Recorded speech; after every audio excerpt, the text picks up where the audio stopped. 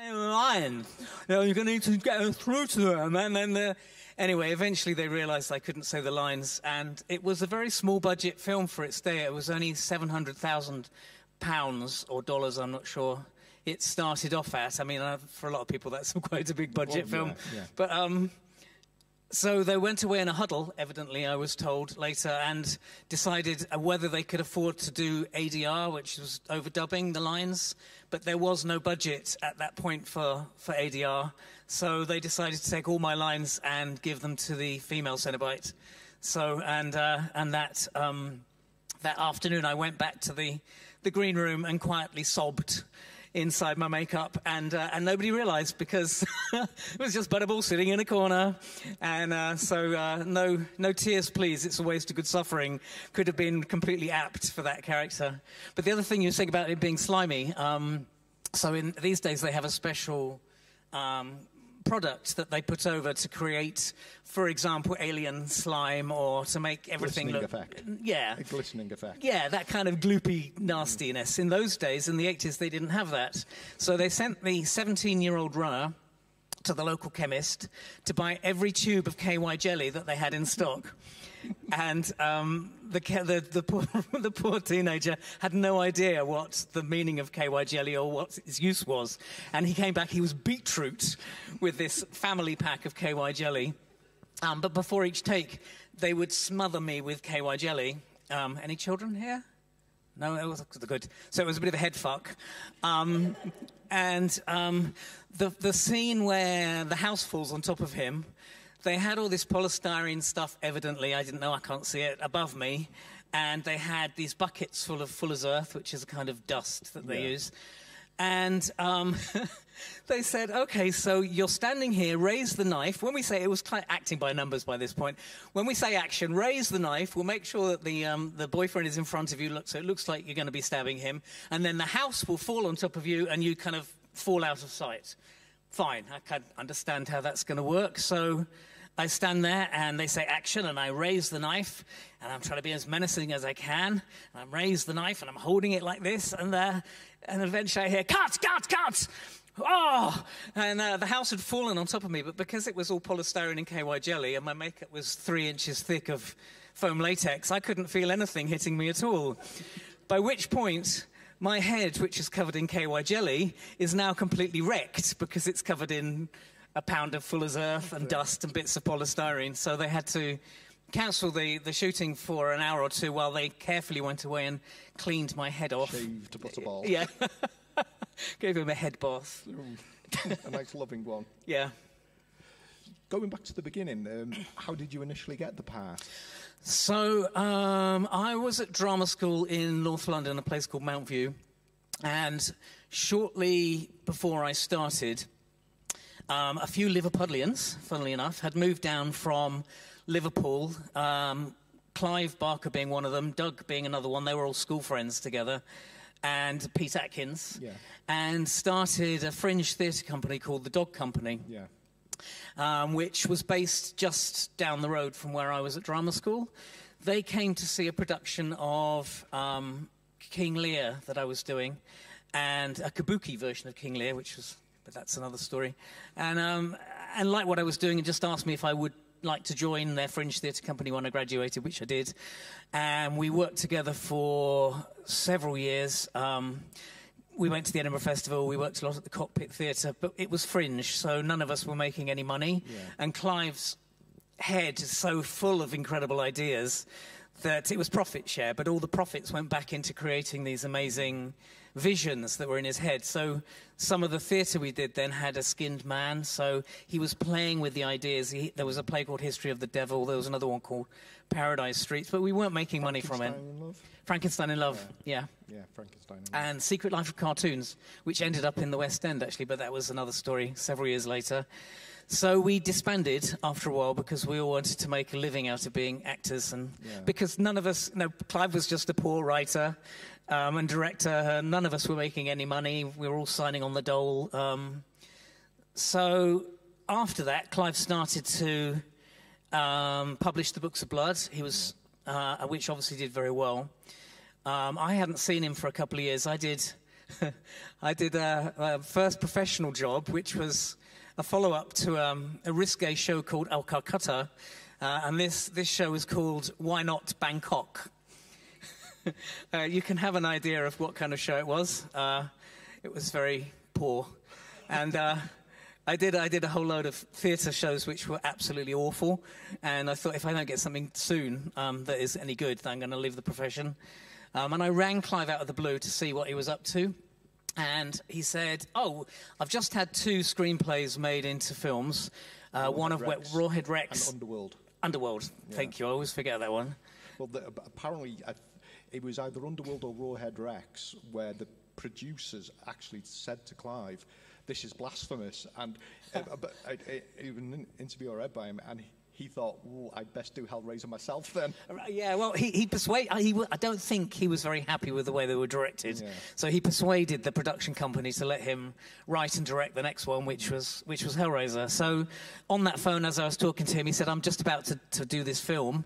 Do you want to play a monster?" And I said yes.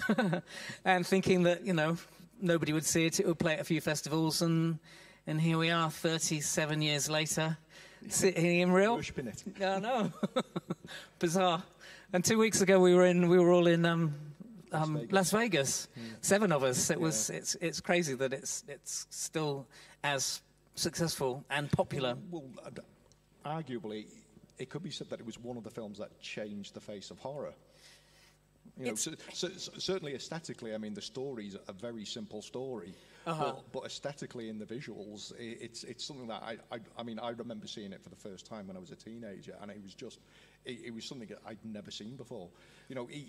Even with the likes of things like Nightmare on Elm Street and the Friday the 13th, you have the image of the bogeyman in your head, but the sadomasochists from hell was just like, where did they come from? Yeah, Clive did a lot of research on the sadomasochism side, so I've been told, and he had a lot of books. We were talking earlier, and I said back in the 80s, the only thing people really had pierced were the ears, and usually then it was only kind of your left ear if you're a man. Certainly not your right ear, and then this kind of came along, and I remember seeing all these books of piercings from African tribes and things that they were using as references, and certainly I think it started a whole trend of that, and the sadomasochism stuff. It's always been around, but it's always been around, but it's never been on a screen. It came wonderfully into the open, though, in that. I remember seeing a French film called La Maîtresse, which was about this maîtresse, sadomasochist woman who runs a brothel in France, and it was a fictional film, but they used real clients of this woman. And there was a real scene of a man having his penis nailed to a block of wood. And something like that you never forget. Yeah.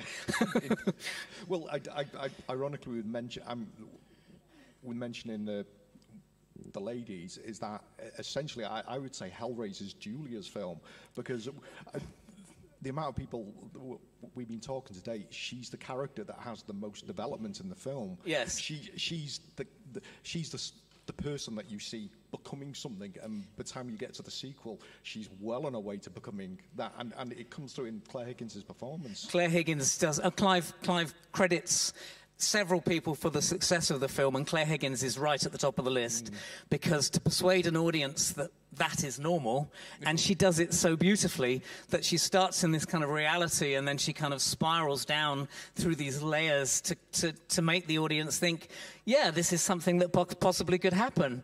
And we all kind of have experienced infatuation, I certainly have, and unrequited love, and that passion that we have for somebody that doesn't quite come back. And it does take you to places that you wouldn't, well, maybe it's just me, but it does take you to places that you wouldn't normally... I feel your pain. Okay. You wouldn't normally dream of going to. Maybe not quite as extreme as that. The other person that he credits is Christopher Young's incredible score. Well, we were talking earlier about it originally was going to have an electronic music score by Coil. That's right. Yeah, that's right. Which you can actually find on YouTube if anyone's interested in hearing the original Hellraiser score. it is available on YouTube properly and legally to listen to. Christopher Figg, the producer, and Clive, the story goes that they were sitting watching the very first time they saw it with the score, and that's the moment they realised that it was going to be a successful film, because his score is so epic. Well, it was one of the few scores. Obviously, being a teenager, I had limited funds, but I had the Hellraiser theme on LP, and because it's rousing from the opening.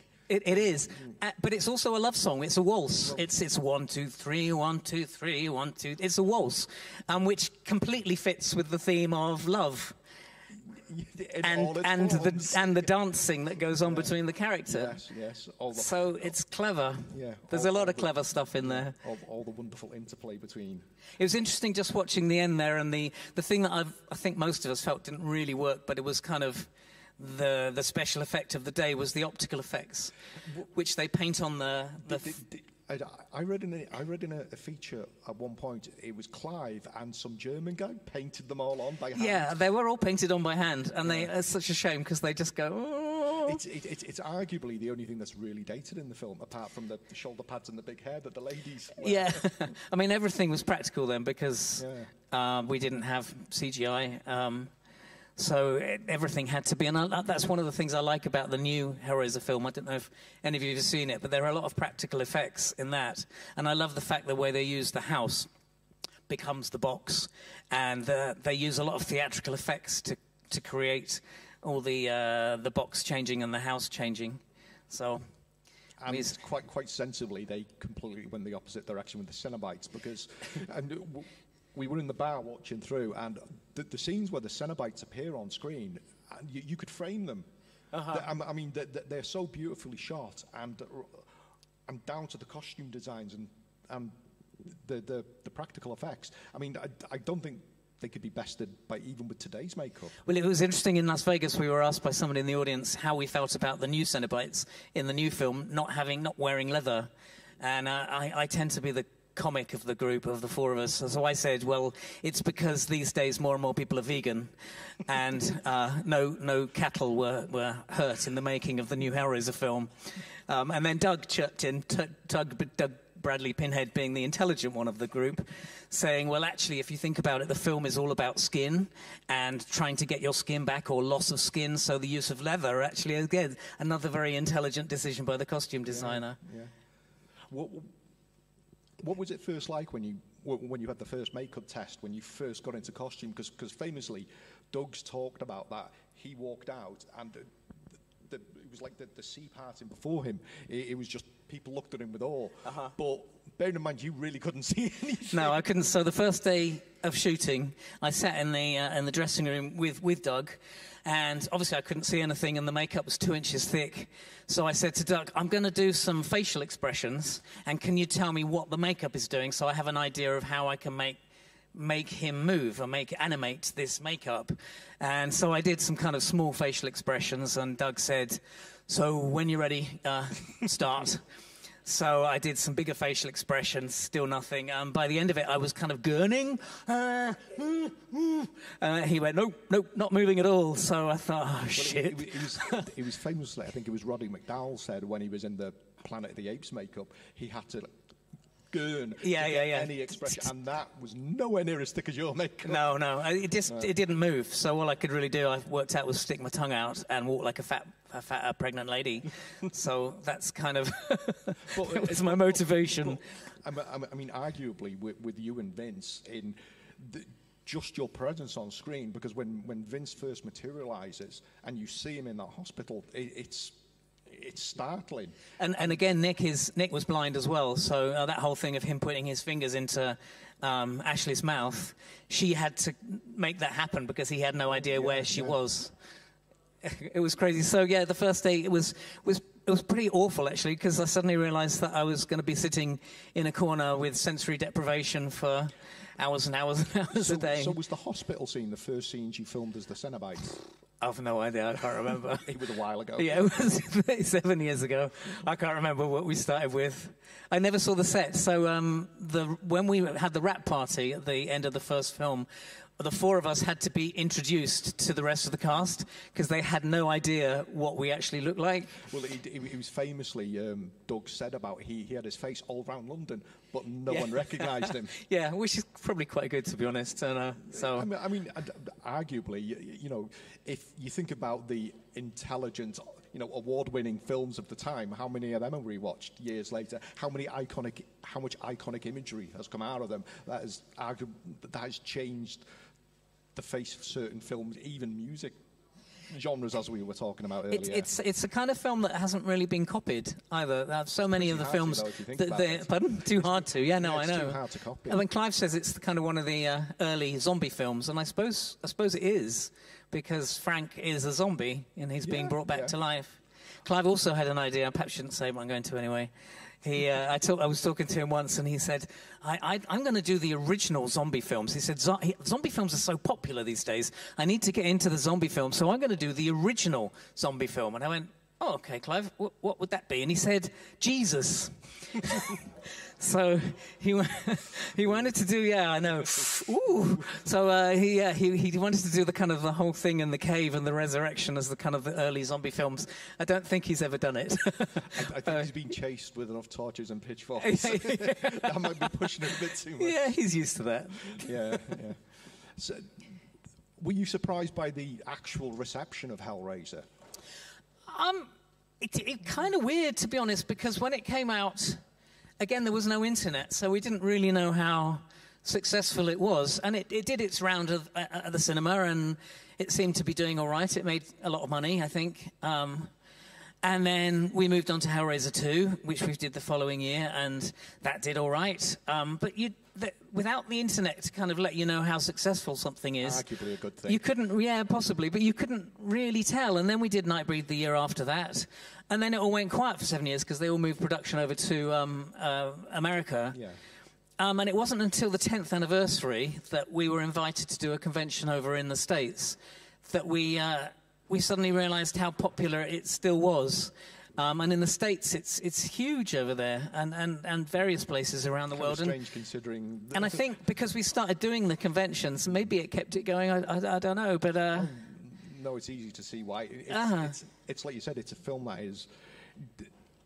It hasn't been imitated. If you think, I mean, the closest thing I can remember seeing at the time was it was a Ben Cross film called The Unholy about a dodgy priest, and in the final scenes of that, he's meant to descend into hell, and it was they started showing like needles being shoved under his fingernails, and I was just sat in the real cinema thinking they're ripping off Hellraiser here, but it was nowhere near. Oh, is it Stargate? There is a science fiction film, and I remember watching that. Event Horizon. Yeah. And I just went, this is Hellraiser. That's the Hellraiser box. Yeah. And it is Hellraiser in space. Yeah. And it was exactly the same kind of imagery and designs that were being used. Yeah. But it was Hellraiser in space. It wasn't really Which anything. had already been done with Hellraiser Bloodlines at that point. Yeah, true. Been done with that. Yeah.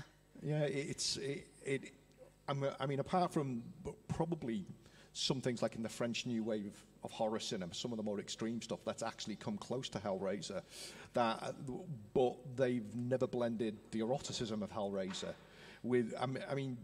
In Hellraiser, the violence is only a side effect of what they're doing.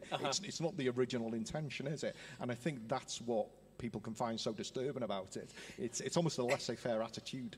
To sex and violence, or blending them. I mean, at the time, I had quite an interest in censorship laws, and it was bad enough having sex or violence in the film, having sex and violence, but having sex and violence related was just like, ban this film now. Yeah, my niece, the first time she watched it with my sister-in-law, every time the sex scenes came on, so she had her eyes covered like this. Interestingly, Clive did put in. He knew that the censors were going to attack it, lambs, so he did. He put in lambs, some scenes. I can't remember what they were. Wasn't it?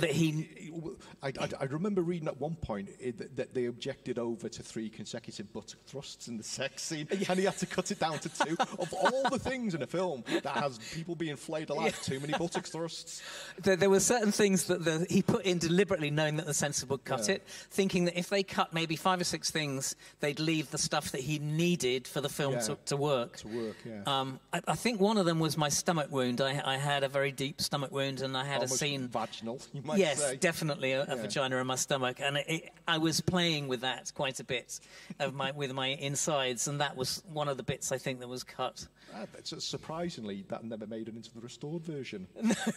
I mean, but between seeing it on the original VHS release and owning it on VHS, and then when I bought the DVD in the early noughties and I started watching it and I suddenly realised this is uncut, or what I'd read about the uncut versions, and Hellbound and then Hell on Earth, they were all getting released uncut now. And that was the thing which shocked me the most, that there wasn't a big fanfare made about it, because normally they say, oh, scenes, and it was only the fact that I was sat watching it, and it's the hammer attack, which is easily the worst scene in the film, because it's got the violence, it's got the intention behind it, and it was intact, and I was just completely shocked, thinking, oh my God, this is going to be uncut. And surprisingly, that was the only bit they cut out. I mean, obviously a lot more was cut out of Hellbound, but that was the, I mean, I suppose that's shocking by today's standards, though, that hammer attack, because it's a crime of passion. Doug Bradley tells the story of Claire Higgins' screen test. I don't know if you've heard this, but he stood in reading for the actresses coming to play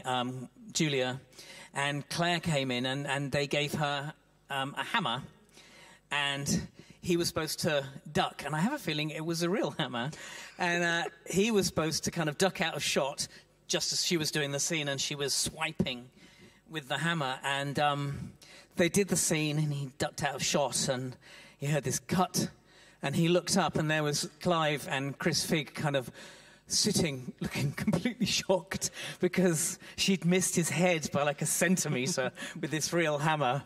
And Doug always says, you know, another centimetre in, and it would have been the final scenes would have been an memorial to Doug Bradley, who was going to play Pinhead in this film. Casting. Yeah. Boy, you should see the casting tapes if you think that was bad. Yeah. So, moving on to Hellbound, I mean, obviously after reading the script for Hellraiser, and I love Hellbound, but it's not on the same level. And, I mean, even worse, you get killed in it. Yeah. Were you happy with your death in Hellbound? Well, I always thought, I don't know, I always thought that Cenobites couldn't be killed because we were creatures from hell. We were already dead. Yeah. So I always felt that we were being sent back. But, of course, they kind of wrote it into Hellbound that's what was Dr. Chenard was doing to us. Yeah. So... No. Obviously, from a personal point of view, obviously I realised that they were also going to move production over to the States and that they weren't going to take us. So I had more issues with Hellraiser 3 because I think in Hellraiser 1 and 2, the Cenobites are these mysterious priest-like creatures from this dimension of hell, whereas Hellraiser 3, suddenly anybody can become a Cenobite. And there's no... Well, it's the thing with Chenard in it. He's obviously... He's a man of obsessions, and that's why he gets chosen. And then all of a sudden... It's like, well, just hand your application in. Yeah. You want to be a Cenobite? Yeah. Shout to the audience. I had to do loads of stuff for years to get that job. Yeah. It was a shame. I think they went in the wrong direction there, but...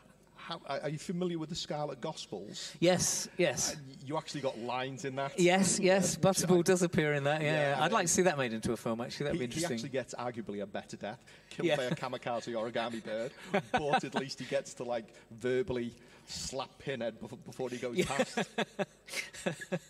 Yeah. I seem to remember somewhere that Clive was on about it might be developed, but then again, this was talk about 4 or 5 years ago, but because there was the gestating Hellraiser TV series, which I don't think I want to see, because I mean I was perfectly happy with the remake, and I hope that they can take that in some interesting directions. Yeah, I mean it's not really a remake, isn't it? It's an advancement of the franchise, but it's a good advancement. Yeah, I mean again, I think one of the main problems with Hellraiser is that it's so complete. I mean, it didn't need the sequels, I think, and it left you with that sense of mystery. That I mean, arguably with Alien as well. You know, I mean, I'm not trashing Aliens, but I rank it alongside that you get everything you need to know for a perfect cinematic experience in those two films. They did change the ending of Hellraiser so that the studios saw the rushes over in the States and saw some of the stuff. And then they started to like it, and then they increased the budget, and then they wanted the ending changed so we could have a sequel because there was no sequel ever planned. And I talked to the special effects guys a few years ago who created the big dragon creature. Oh, at the end, yeah. And he was given a budget of £10, and he was told he needed to come up with that dragon for the next day's shoot. It's just incredible when you think about it. Which is testament to British special effects. There's a reason a lot of countries, a lot of people come to Britain to make films. He went to the local butcher, he bought every bone they had in the shop, and he worked all through the night creating that dragon. He said every time he sees it, he hates it because he sees all the faults in it. And I went, I just think it's awesome. Again, along with a KY teenager, imagine him going into the butcher's and coming out with a sack full of bones. Yeah. So, questions. So we're going to open up to questions now from the audience. Does anyone want to ask Simon a question? Hello? Oh, we've got... Guy first. Oh, sorry. That's all right. So what was your favourite play you did with Clive Barker and why? Favourite play? Yeah. Oh. So,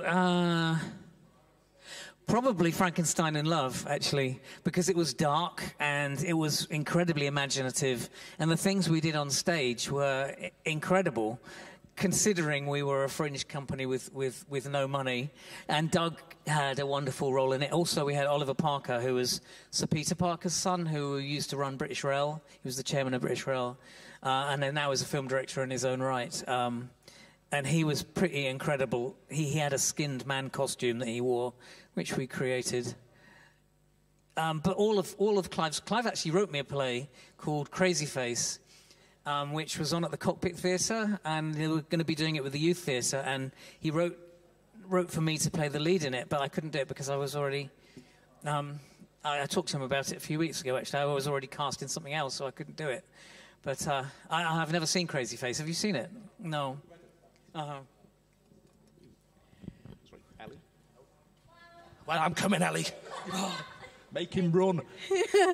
Wow, this movie started all of your careers. How is it that you became famous from this movie? I'm not really famous, Ellie, but thank you very much.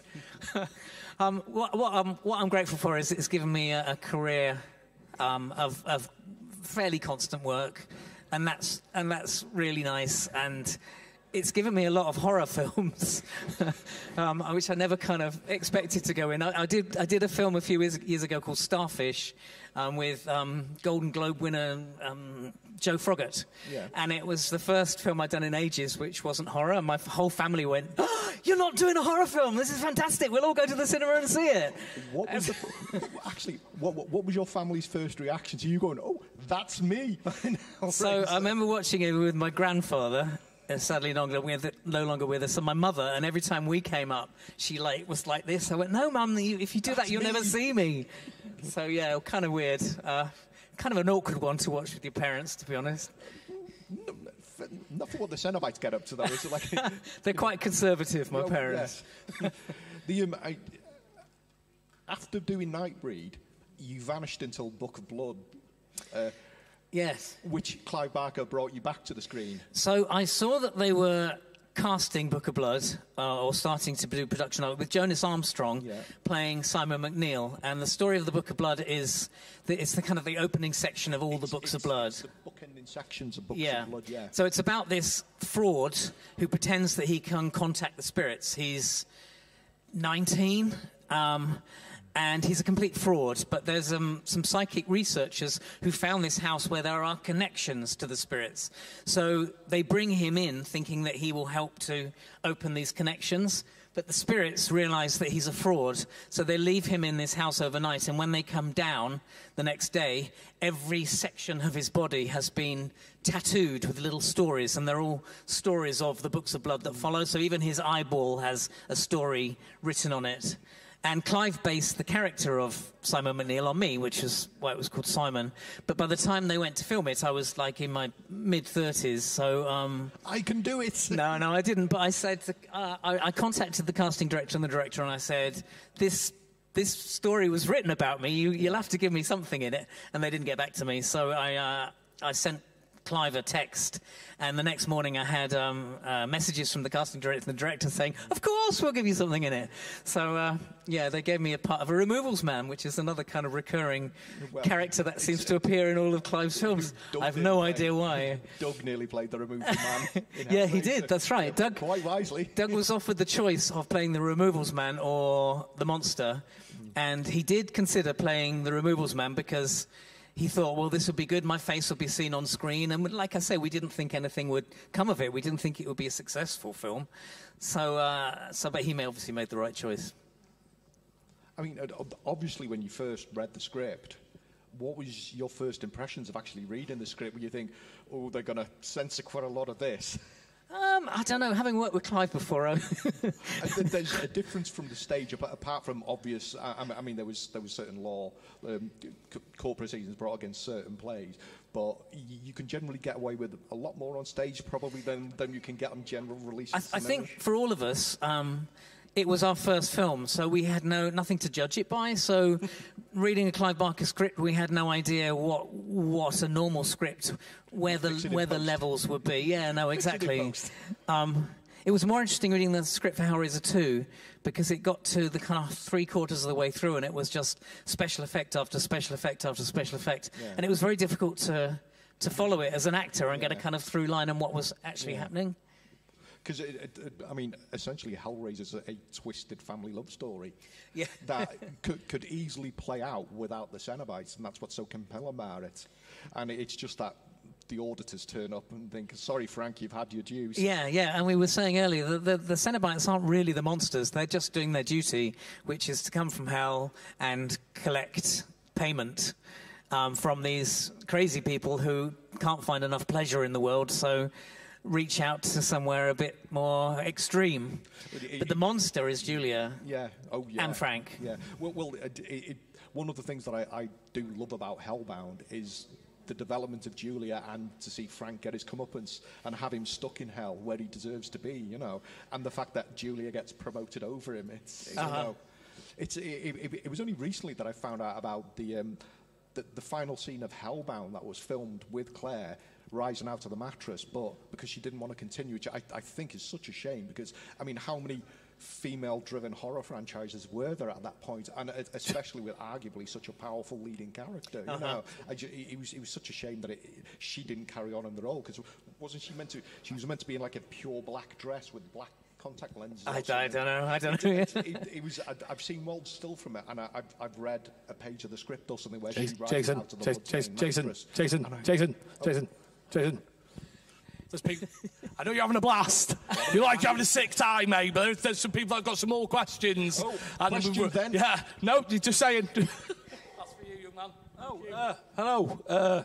I just want to ask what your thoughts on modern CGI effects compared to the 1980s, because I watch a horror film from the 80s and I totally believe in the effects, and I watch a film now and there's always a thought in the back of my mind is like, this isn't real. Do you know what I mean? It's ironic, isn't it? I remember when kind of CG started happening in the cinema, and at the time it was completely magical, but now it's reached a stage where they can do anything, really anything they want to, and it kind of loses the magic.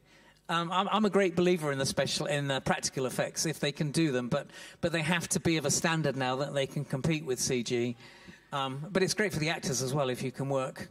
It's interesting now that they're using these digital studios where the whole of the floor and everything around them is a controlled environment with a digital screen which surrounds them. And that alone is so much better than working on a green screen, because at least you've got something to relate to. You can see the environment you're supposed to be in, whereas a green screen, you're just getting nothing back. It's just your imagination and the communication with the director and his vision. But yeah, no, I agree. I think practical effects are great. I think CG is great in its place, but it does. We just accept everything can be magical now. It's a new place we've come to, but they know that's progression, I suppose. No. Do you watch modern horror movies? And if so, what has jumped out at you in the past few years as something you've gone, okay, that's cool, I like that? So me and a friend persuaded Clive to let us write the screenplay for one of his short stories from the Book of Blood called... We were going to change it to The Human Race. I can't remember the name of it. Is it about it's the race that takes place outside Parliament? Yes, there's a race that happens in London, and every 100 years, what humanity doesn't know is that it's a race between the devil and if the devil wins, then he has control of the human race for the next 100 years. So we persuaded Clive to let us start writing the screenplay for that, and we realised we hadn't seen a horror film for a long time, so we saw some of the Saw movies just to see kind of where the ball was, how far you could go, and that was quite shocking because it was kind of torture movies and a lot of people having their ankles cut and stuff, and so it seems you could kind of get away with anything, but I'm not a great fan of that. I think that you need to create... the atmosphere to create horror, and I think that's more important, and the tension is more important than necessarily just kind of violence. You can have the violence, but the more important stuff is to create that feeling of dread that the audience gets, that something is about to happen. One of my favourite films was an Australian film, which I can never remember the title of, where nothing really happened. You never see the monster, but this woman's in a cabin in outer Australia, and there's something outside, and it becomes almost unbearable because the tension just builds up and up and up, and you just think, please let something happen because I can't watch this film anymore. I can't remember how it ends, but yeah. We got a question up the back there. Hello. How did you come about getting the part in the film? Were you seeked out, or did you audition? Someone already asked this. I am so sorry. Can you repeat that, Tom? Yeah. He said, how did you get the role in Hellraiser? Like, how did you meet Clive? And everyone? Clive offered it to me. It was that simple. I was very, very lucky. I think we were all very, very lucky, to be honest. Our lives would have been very different had we not known Clive. And Clive is such a genius. His mind is incredible and doesn't stop. I was with him a couple of weeks ago, and he said he's working on 4 different projects, and he's just writes and writes and writes. And even back in the 80s, when I first knew him, he would spend all day locked in his room. If you went to see him, you'd sit waiting for 2 hours, and then he'd come out and give you 10 minutes of his time when his brain wasn't creating more, and then off he'd go again. So he's very disciplined. And a bit of a recluse these days, or probably always, because he needs to get this stuff out of his head. And these days he's a great artist as well, so he's got his house is full of incredible artwork, which... If you look at the Aberrat books. Which is all the work in the Aberrat books. Yeah, he painted them.